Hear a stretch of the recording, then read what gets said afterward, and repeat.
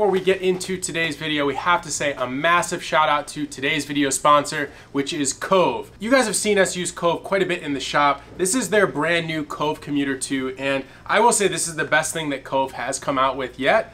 But don't just take my word for it. Let's see what Mickey thinks about it in the garage.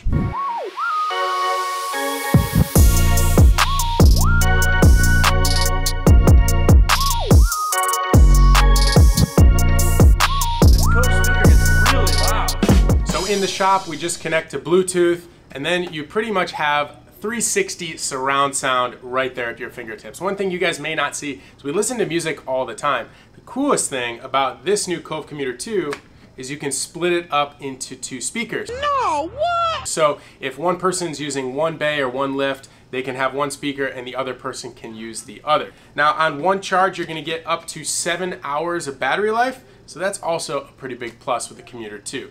Now right now, Cove is running a sale. If you use our promo code, which is right on the screen right here, you can save over 64% off your Cove Commuter 2, and it's only good until the end of this month. So check out the link in the description. A huge shout out to Cove for sponsoring today's video and for supporting the channel for a very long time. Thank you guys so much and enjoy today's video.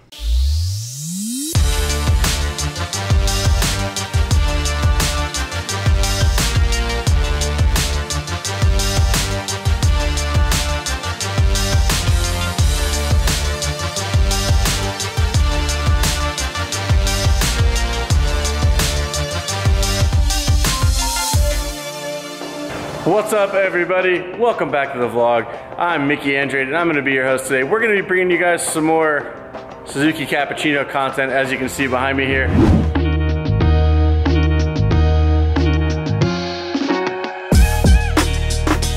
Today we're going to go ahead and retrofit these headlights on the Cappuccino. It's probably pretty easy for you guys to understand that since this car's from 1993, so is the lighting. And I'll be honest, it's really dim and very yellowy looking. The cool thing about the Suzuki Cappuccino is it comes with a projector style headlight, which means they can be upgraded rather easily. I had initially just wanted to put some LED bulbs in and call it a day, but Chris from Flower had other ideas, and he had a couple sets of projectors that he wanted to try. So we decided that we would just take a morning and knock it out.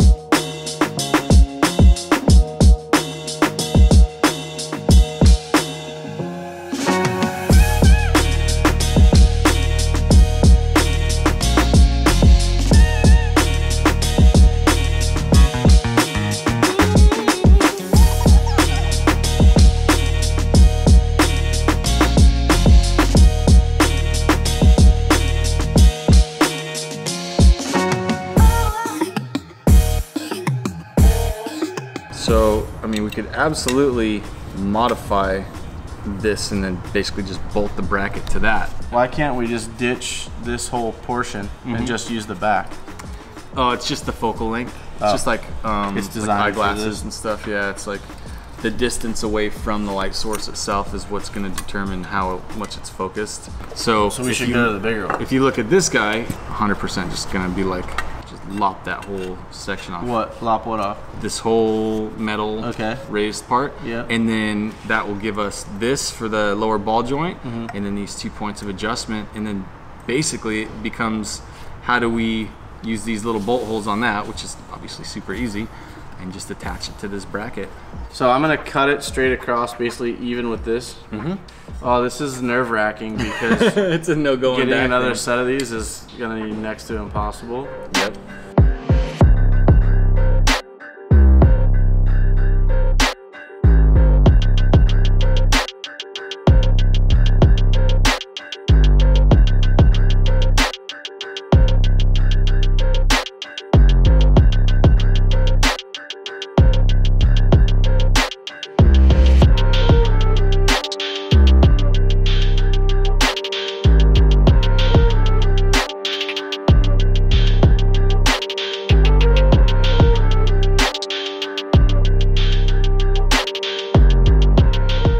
New projector will basically just clear into all of this awesomeness, and so we're gonna make sure that any of the material that we have to remove just clears, so this thing can sit completely flush with that. Still got some issues. Yeah, I mean, at the end of the day, it's just going to take a bunch of little tiny adjustments, but we don't want to take too much off and cut through this. We're kind of getting close. Yeah, we're flirting with going too far.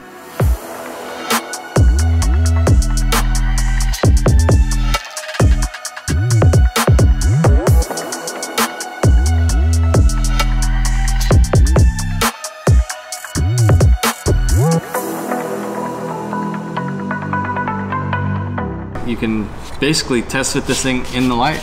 Yeah. The one on the ground right there. And that's the left side. A lot of this comes down to assembling it 80% of the way, unassembling it.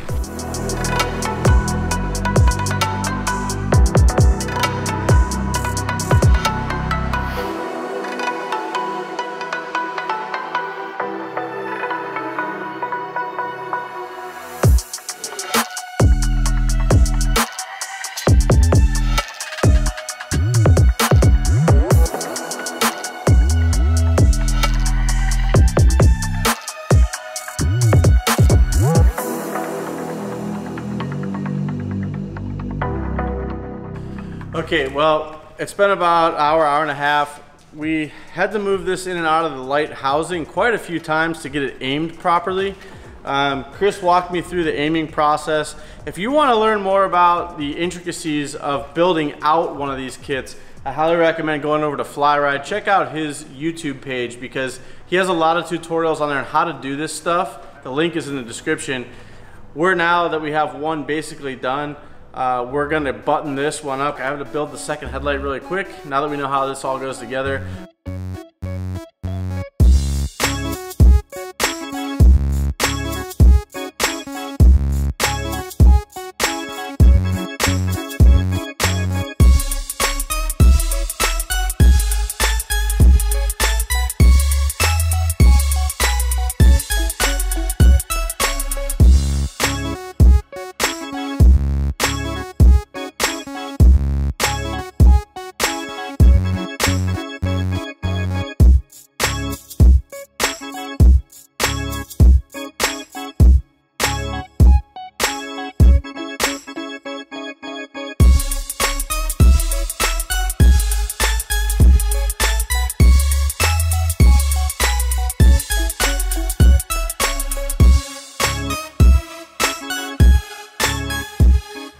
Chris actually changed out some of the bulbs as well around the car to LEDs, which is pretty cool. So we're gonna go ahead and light this thing up and show all the features and actually show where the cutoff is and everything. So some of you guys that like to do headlights can see that we've aligned the cutoff and it's about 21 inches from the floor, which looks really great.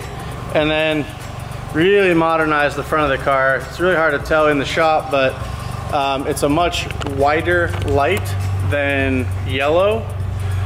We've also upgraded the turning lights and the daytime running light, which is right here. So we've got LED bulbs throughout the car. But yeah, for a little half-day project, this was pretty cool. I did order some new parts for the Cappuccino and actually install some new shift boots, shift boot and e-brake boot.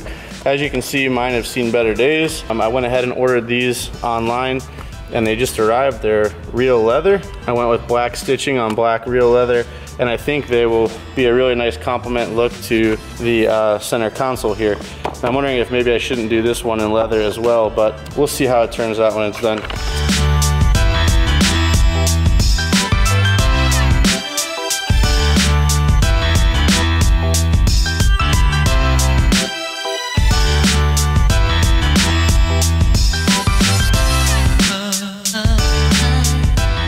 All right, as you can see here, we've got the old crusty boot out. Looks like it's got a lot of stains and just general crap built up. This probably had a little bit to do with some of the smells that I'm getting in the car. It's always good to replace or scrub and clean any materials that are originally from the car. So we were able to actually remove these materials and get rid of the funky smell that goes along with them with nice new leather smell. So this turned out pretty good. I've never seen this method used before, but they actually just use staples to hold it on. And it's actually quite effective. So I'm gonna keep carrying on here.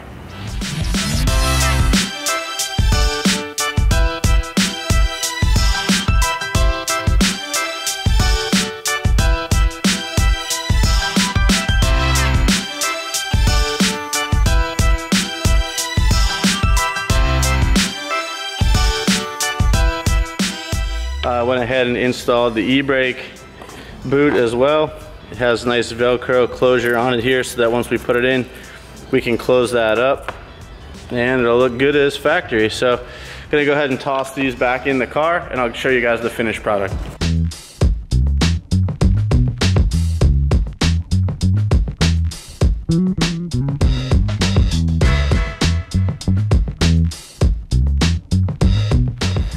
All right, well, everything's buttoned back up and back in the car. It's looking pretty minty. Very happy with the way this turned out. Paired with the throttle shift knob, it looks beautiful. And then the leather boot over here is also very nice and new looking. Really happy with the way this turned out. Interior is shaping up to be basically OEM plus, which is what I like in all my cars. Because after all, that is where you spend all your time. So that's it for this mod. We'll catch up with you guys in a minute.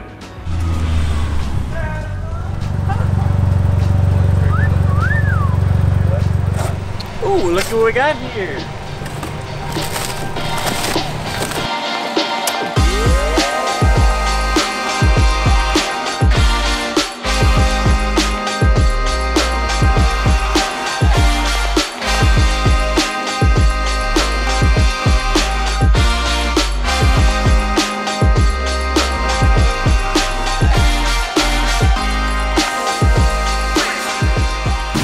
Well, it's been just over a month since I purchased this Cappuccino, and I know that you know, we've put wheels and tires, we've done some other mods to the car, but I really haven't given you guys my driving impression.